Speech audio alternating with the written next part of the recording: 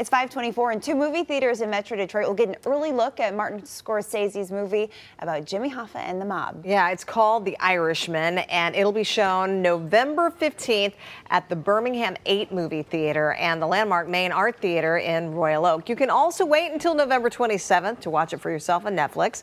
The film stars Al Pacino as Hoffa. Robert De Niro and Joe Pesci also co-star.